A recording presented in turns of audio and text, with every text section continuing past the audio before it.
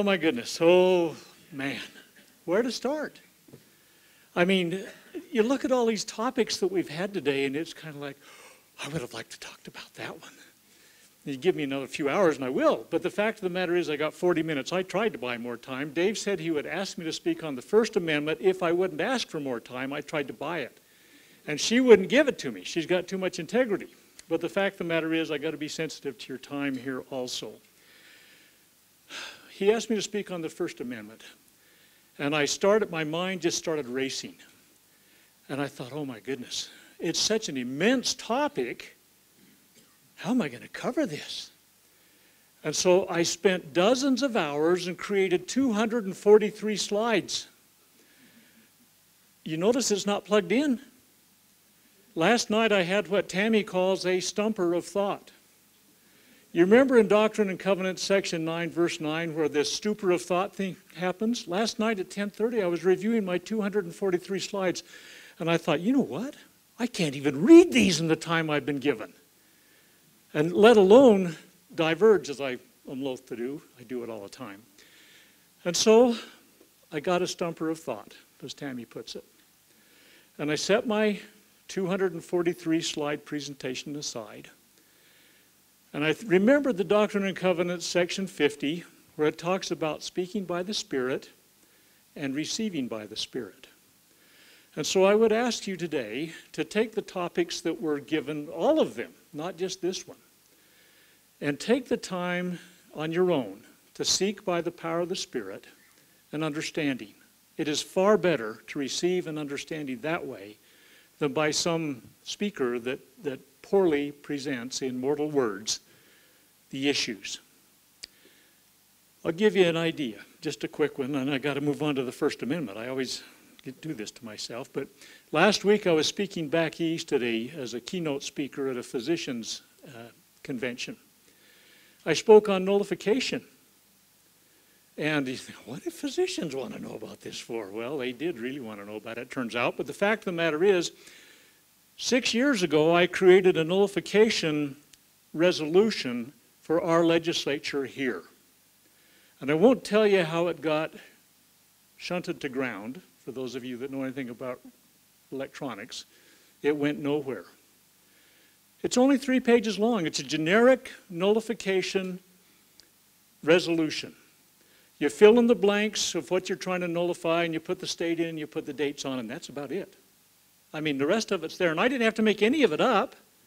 I took the words of the principal author of the Declaration of Independence and the father of the Constitution. So Thomas Jefferson and James Madison. I just took their words and in 3 pages capsulized the concept of nullification. Okay, now when I gave it to the legislature, I thought I had a friend that's even attended with us here in the past that would carry this in the legislature. Nothing came of it. And I contacted him again. I said, well, what happened? And he said, well, I gave it to another individual that will never attend here because he's an enemy of this movement. He's the principal conspirator about con-cons. Some of you may have heard of him. But the fact of the matter is, he says, I gave it to him because he's our go-to constitutional guy. And he said he would write a nullification resolution. Well, he put a resolution out that said nullification on it, but it didn't say anything about nullification. Okay? So anyway, I'm still trying to push this, and finally he says, well, there's 2 problems with it, Scott. He said, it's too long. 3 pages? I says, how long's Obamacare? And he says, well, nobody understood it.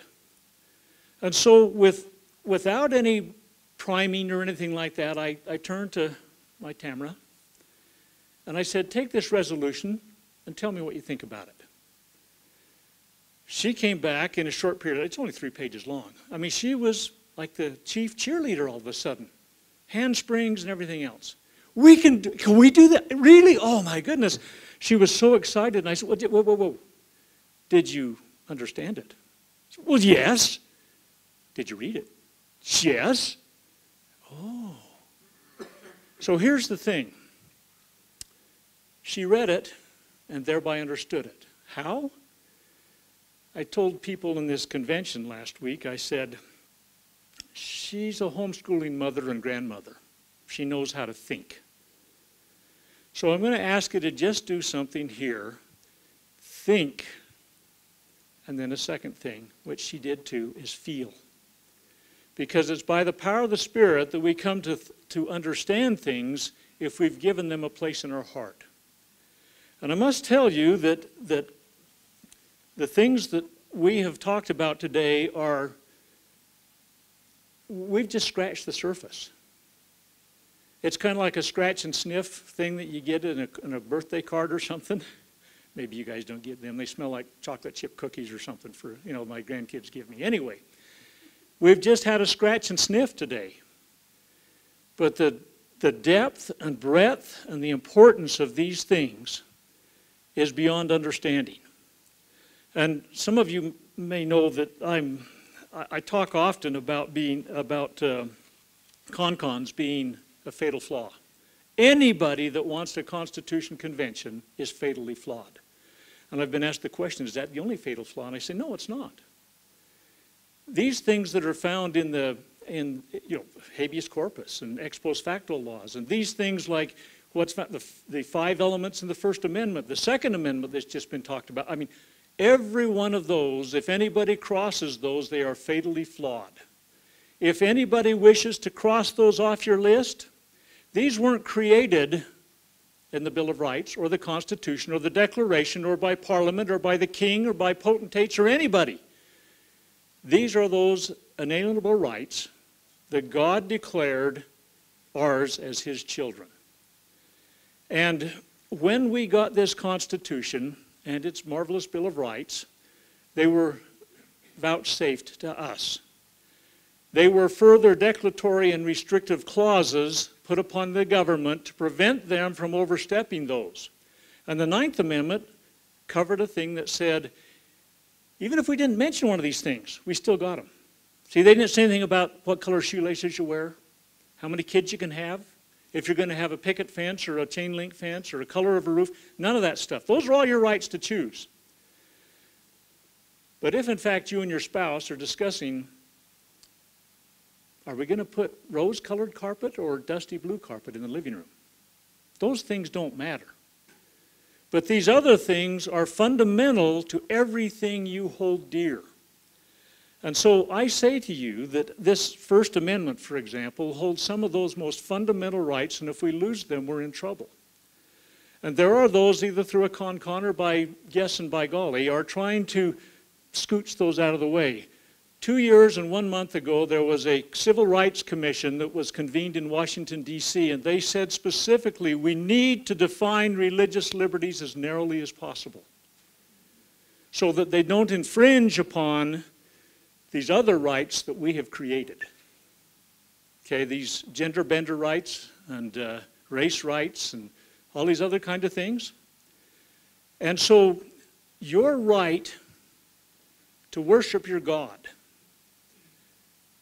and that right can't just be an institutional right, and I think that's where Senate Bill 296 in 2015 not only drove off the rails, it went off into the weeds and it went off the cliff. It violated ancient Scripture, modern Scripture, the mentors of the founders, the words of the founders, the United States Constitution, and the Utah Constitution.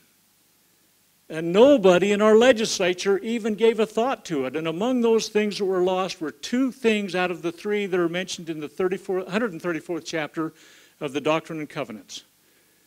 Verse 2, it says there are 3 things that are needful if you're to have freedom. One is life. So abortion stuff is kind of a fatal flaw, too, isn't it? Because if you don't have life, you ain't got freedom, okay? But the other 2 are private property and the free exercise thereof and the freedom of conscience. Senate Bill 296 said if you are a certain size organization or if you rent so many facilities or if you're not a church or the Boy Scouts, you lose the things that I mentioned that those other people supported. And I cannot believe for the life of me, to this day, no one has ever said that in front of the courts. It's absurd. But our own legislature here was reducing our religious liberties, taking away our property rights, our right to contract, Article 1, Section 10, the states can't intervene in. If you don't want to rent to me because I'm ugly, that's your choice. There's any reason. You don't have to have a reason. But we took away the right to contract in the state of Utah. Okay. So, we have these, how many minutes have I got? Oh, 3 or 4 hours? Okay, good. You heard her. You've heard about this thing, the Constitution, where anything more or less than it, you've heard it scripturally, cometh of evil. You've heard about these good and wise and honest and wise that are supposed to be picked. It says wise twice. Who are the wise guys? Look at the 101st section, verses 77 through 80. Wise men whom I raised up for this very purpose. So God defined the wise guys. Who were those wise guys? The founding fathers of America. So their principles, their wisdom in their principles is what we must uphold, or else whatsoever is more or less than this cometh of evil. Okay? So this thing that God has endorsed, this United States Constitution, and I give some presentations about the parallels between the Book of Mormon government, their constitutional republic, and ours. It is uncanny. No, it's not. They came from the same source. You would be amazed at the parallels between the Book of Mormon constitutional republic and our constitutional republic, which we're moving very quickly, losing. Let me just, a couple, 2 or 3 things out of J. Reuben Clark. He's been mentioned today, and holy cow, where to go? I have said to you before, brethren, that to me the Constitution is part of my religion. In its place, it is just as much a part of my religion as any other part. Is it a part of my religion because it is one of those institutions which God has set up for his own purposes, and as one of the brethren said today, set up so that this church might be established. See, I can prove to you everywhere to Sunday that if the gospel, if the Constitution and the Bill of Rights had not been established, the gospel would not have been restored. It wouldn't have just been a tough deal. The brethren have said it could not have been restored. Okay, going on. Because under no other government in the world could the church have been established as it has been established under this government. So, brethren, I wish you to understand, when we begin to tamper with the Constitution, we begin to tamper with the law of Zion, which God himself set up. And no one may trifle with the word of God with impunity. Okay, now, this next one is a sobering one. Because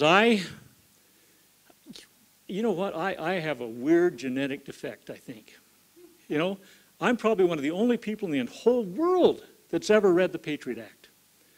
Not only read it, but annotated it, cross-referenced it, and analyzed it.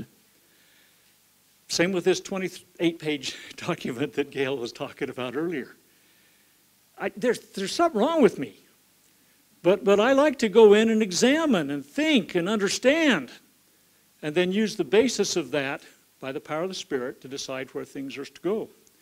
One of the things I've spent an extraordinary amount of time, besides studying the founding principles of this nation, one of them is in the doctrines of the church and its establishment and historical perspective. And there are things that went on in the early days of this church, in this dispensation, that I will not talk about in mixed company. It's too brutal. It's too offensive. It's too oppressive. It's like some of my friends that we talk about experiences in the military that they will never talk about to anybody else. My kids always say, well, Dad, you must have really enjoyed your time in the military. It sounds like you had a great, blah, blah, blah. So I only tell you about what I want you to hear about. But I won't talk about some of the things in the early days of the church that happened. And the people that Jack talked about in northern Italy, holy cow. If you have understood the brutality that they experienced and the religious persecution and what happened to those peoples, and somehow they hung on. And they became early members of the church, many of them. But there's what J. Reuben Clark said. I say unto you with all the soberness I can that we stand in danger of losing our liberties, and that once lost, only blood will bring them back. And once lost, we of this church will, in order to keep the church going forward, have more sacrifices to make and more persecutions to endure than we have yet known, heavy as our sacrifices and grievous as our persecutions of the past have been. Oh, my friends, Some of the things I want to weep about that happened 150, 170 years ago. And they've happened throughout history. And if we are going to have to experience those things once we lose these great liberties, I don't want anybody to have to do that.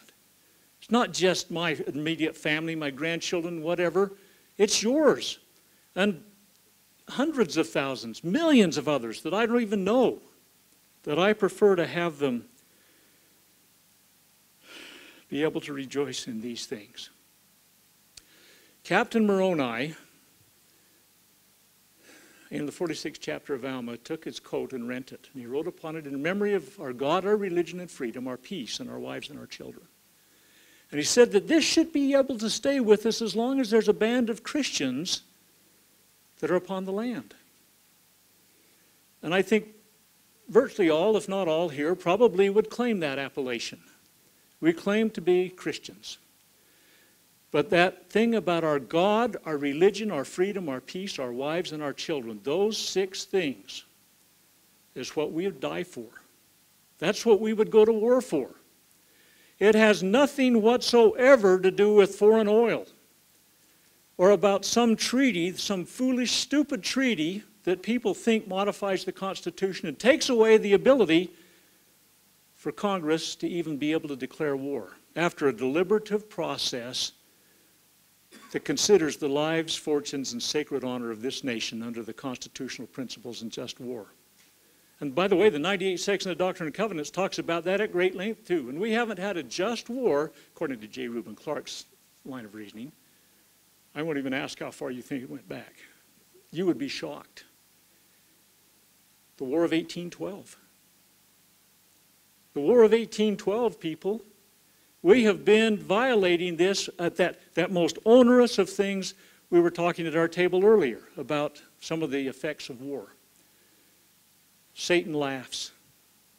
And we are a warlike people, according to President Kimball. Now, Dave, I know I'm far afield, and so I got to use up the rest of my time with something else, right? If we don't understand these things, if we can't take the God, religion, freedom, peace, wives and children, we lose all of that if we lose the Constitution. And the First Amendment embodies so many of those things. This idea of freedom of speech, I'm going to come to the freedom of religion. I had like 160 slides on the freedom of religion on that presentation I was going to do. Freedom of speech and freedom of press were nothing whatsoever about obscenity and about profane words and about pornography and nude dancing and all those stupid things that they've decided it's about. The press and the speech were to protect our liberties. It was so that we could talk about and present to the people when those rights were being violated. And the federal election committees and the federal election laws and everything like that are direct, unequivocal. The McCain-Feinstein things? Huh? Feingold? No, it's okay. Anyway, look it up. They're a direct infringement upon the First Amendment. You cannot have freedom of speech politically. Okay, the idea of, well, we could go back to how the kings and potentates and everybody has violated the freedom of those things, and the people were under tyranny. The founding fathers had lived that, and they did not want us to have to do that. You read about the freedom of assembly and petition. You know, clear back in, let's go back to the First Continental Congress in 1774, where they had tried to petition, they had tried to assemble. They had been dissolved by the king. He didn't want to hear about it. You look as late as Tiananmen Square in 1989. Do you remember the picture of that student, I guess, we don't really know who he was. He's standing in front of 4 tanks that are lined up against him. You don't remember that? You got to, go look it up. You know, it's like, oh, these peaceful demonstrators. You know what? There may have been 10,000 people killed when the government responded to their protests. See, that right of petition and grievance and so on like that, that is in there so we don't have tanks come before us. An individual, well, it's too much of a story. He was there. Some of you are old enough. I was in the service at this time, but Some of you are old enough to remember the moratoriums on the war back during Vietnam. Remember the marches in Washington, D.C., and some of them even here in Salt Lake City. This individual I know had graduated from VMI. They were better than West Point. Spent a tour in Southeast Asia, came back. He, with his fellow soldiers, marshaled up at the Jefferson Memorial in their web gear with their M16s with fixed bayonets to march on the Americans that were marching against that war. This friend of mine got so thoroughly sick because he had remembered what war was like, and he couldn't see himself going against his fellow Americans, and he got sick. And they wouldn't let him go out on that. He volunteered for another tour in Southeast Asia because he didn't want to face this in America. But people, that was decades ago. We have gone so far. And this idea that it will never happen in America is absolutely shocking to me. If we read the Book of Mormon, and I'm absolutely, completely, and totally convinced that it was written for our day, and we have prophetic statements to that effect, and I'm absolutely, completely, and totally convinced that we got the stories in there that we got because they applied to us today. And if high priests were involved in the destruction of the constitutional republic, they were high priests in the church. Okay? And I can demonstrate that from here to Sunday with those that are currently in high positions that are destroying the rights of liberty, that are eviscerating those God-given blessings that we got with such great cost in that circumstance that bought us freedom and actually bought the restoration of the gospel. So, as again, another statement by J. Reuben Clark. The Constitution of the United States is a great and treasured part of my religion. The overturning or the material changing or the distortion of any fundamental principle of our constitutional government would thus do violence to my religion. In another statement, he said, there has been no fight in us, no more fight in us than there is in a bunch of sheep. And we've been much like sheep. Freedom was never brought to a people on a silver platter, nor maintained with whisk brooms and lavender sprays. My grandma and grandpa, see, they had an outhouse, okay? And they got a indoor plumbing and flush toilet rather late in life. And I remember in that bathroom when they got that, Grandma used to keep lavender sprays in there. It was a very superficial thing, but it was sweet and odorous. And I remember as a little kid going in to spray it. Anyway, we don't get freedom that way. It's gritty. It takes action on our part. We cannot meet, heat, and retreat, as Dave has often said to us. We must engage in this. How much time I got? How many? 17. Holy cow, great. Oh, wonderful. So, let me just point out a couple of things, and then I just need to have a couple of minutes at the end, so remind me of that, of something that President Hinckley said. And I want to leave that probably as a charge to all of us as we go there. But I alluded to this conference that was 2 years and 1 month ago. It was titled Peaceful Coexistence, Reconciling Non-Discrimination Principles with Civil Liberties. It was a civil rights commission in Washington, D.C.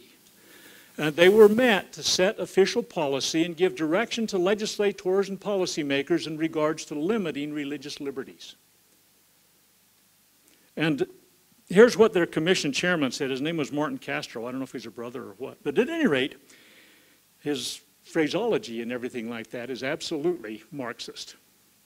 He says, the phrases religious liberty and religious freedom will stand for nothing except hypocrisy, so long as they remain code words for discrimination, intolerance, racism, sexism, homophobia, Islamophobia, Christian supremacy, or any form of intolerance.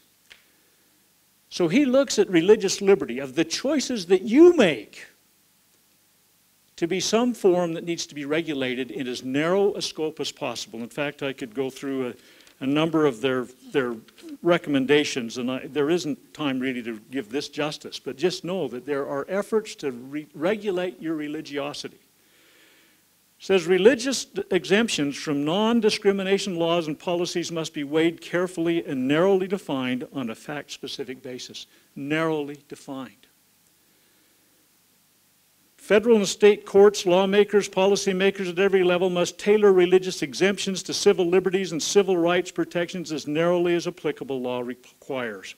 First Amendment free exercise clause rights only for individuals and religious institutions, only to the extent that they do not unduly burden civil rights and civil rights protections against status-based discrimination. That means the things that we created, not we, me, not you, but I mean that the current politically correct establishment is doing, all of these, like I said earlier, gender bender things and these things that have to do with race and just anything that they can come up with, you're setting aside a constitutionally protected issue that God gave us initially. Now, when so it's time to talk about the religious persecution that happened in Europe, that resulted in the early 1600s of mass migrations. You know about the Pilgrims in 1620. You know about the Puritans from 1630 to 1640, the 20,000 that came then, almost entirely for religious reasons. And even though they wanted to have religious freedoms, they didn't always tolerate that for others. And so 7 states, even by the time the Constitution was signed, still had state religions. And founders figured they'd figure that out sooner or later. But the fact of the matter is, Jefferson thought this was dangerous. And in 1779, he tried to get that changed in a Virginia thing. He finally succeeded in getting a religious liberties thing passed through Virginia legislature in 1786. It was a precursor to the First Amendment about nobody is going to be denied the privilege of religious worship. And then in the summer of 1787, the Congress came up with the Northwest Ordinance that said that no one was going to be persecuted for religious things, another precursor to the First Amendment. And so in the 6th article of the Constitution, there'll be no religious test, okay? They were open to these. We know that the great pillars, religion and morality, that George Washington talked about in his farewell address. We know that John Adams said that the Constitution was written only for religious and moral people. We know what the Declaration of Thanksgiving that George Washington gave at the direction of the Congress that had just that very day passed what became the First Amendment, that said, next month we're going to have a day of fasting and prayer, National Day of Fasting. We know that there was not this animosity to religion that has crept in through court case and through policy and through legislative action and everything else like that. If we lose our religious liberty, I know this Senate Bill 296 thing. I won't tell you everything I think about it because we don't have an hour and a half for you to understand how egregious this thing is. But if you want to hear that presentation, I'll do that one too. But the fact of the matter is, there was an attempt with that to protect an institution's religious liberty. If we look at it that narrowly, the time will come when the religious liberty of institutions is questioned. You won't just be able to worship in your church and in your temple. We've got to draw the line much further down. It's got to be on individual God-given rights. And by the way, if you read Article 1 of the Utah Constitution, that's kind of like our Bill of Rights, if you will, you'll find that these rights, religious and property and all otherwise, these conscience things, there is no critical mass necessary to have those. You have them. All of us have them. Our business has them. These things are universal. And for laws to say, oh, if you're over this size, you don't have them. Or if you rent this many apartments this year, you don't have them. There's no clarifying statement in there. They're universal. But here's the problem. There are some locations and institutions even that are worried about their institutional right to religiosity. And if you don't have it, sooner or later theirs will be encroached upon. And I hope someday they come to understand that. Thomas Jefferson said he was a religion of one. Now, I happen to know some of Thomas Jefferson's religious beliefs. He and John Adams corresponded and talked about how the gospel of Jesus Christ had been lost from the world. And they hoped that in their lifetime, although they expected not because they were so old, they hoped that in their lifetime it would be restored. They were on the very cusp. How long? Show me again. Holy cow, good. She gave me 30 more minutes, Dave. He knows better than that. He can talk to her after. These two wonderful men, they talked about the restoration of the gospel. They said priestcrafts had destroyed it. See, Joseph Smith didn't coin the term priestcraft, nor secret combination. Those two terms were in common usage among the American founding fathers. He was using terms that they understood in their day. And you can read in 2 Nephi what a priestcraft is, or you can read President Monson's talk about the political machinations in the world today. They're the same thing, okay? But Adams and Jefferson thought that priestcrafts had ruined the gospel of Jesus Christ.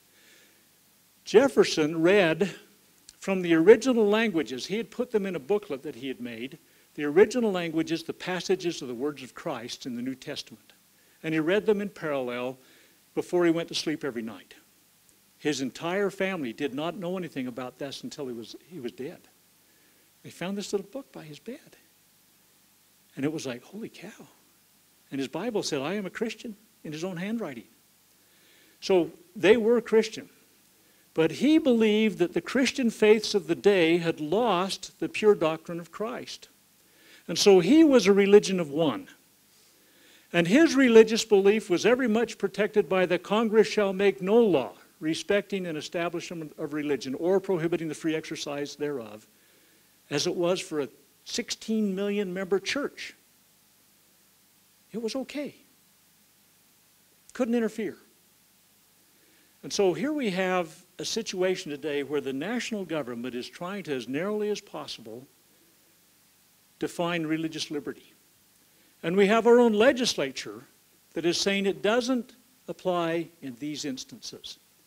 Contrary to our Constitution, contrary to the Utah Constitution, United States Constitution, the words of the American founding fathers, the words of their mentors, and the words of the scriptures, ancient and modern. They didn't care. And I don't want any legislators to identify themselves right now, but I would love it if you guys could repeal that, if there's any here. Because it is tragic that in this state, where we fled to this land with the desire to practice our conscience and live our religion in freedom and peace, they're passing laws like that. We don't even have to look to the national government to see that happen. Someday, Dave, you'll have to have me come back and the 1849 24th of July celebration. Boyd Packer in 2008 talked to Muy Poquito about that, okay? You read the whole thing that happened, that Liza R. Snow wrote. It's in a presentation which I give, which is called LDS. Now, I know it was before the prophet talked about the Church of Jesus Christ of Latter-day Saints, as the full title. LDS Constitutionalist and Endangered Species. That's the title of my presentation. And in that I review the 1849 24th of July. At last, the people were free. They had been driven out of the country. The prophets had been killed by the country. The saints had been driven out. They're out here in the West. Finally, they were going to be able to worship their God. And you would be shocked and amazed at how the 12 and the 70 and the prophet talked about liberty or death. At no time will we give these up, and we will teach these to our sons, and they will be as every bit as committed to these as we are. It was absolutely thrilling to read the talks that were given. Liza R. Snow documented them. Again, like I say, sometime we'll talk about them. But the fact of them, if you're interested, but the fact of the matter is, Where are these sons and daughters today? There should be 10,000 people in this room right now. We're the sons and daughters of those God's children who came to this land to worship their God. In the 5th chapter of Isaiah, it talks about my people being led into captivity because of lack of knowledge. And Hosea in the 4th chapter says, my people are destroyed for the lack of knowledge. Who are his people? 5 minutes. Dang. Who are his people? Is it your run-of-the-mill agnostic, secular humanist college professor that worships only the learning of man? Or is it those of us that claim to be disciples of Christ? What did Captain Ronai say? So long as there shall be a band of Christians to worship their God and practice their religion, have peace and freedom and take care of their wives and their children. We can't do this if we lose this Constitution. If we lose the First Amendment, that's a huge chunk that we'll be losing.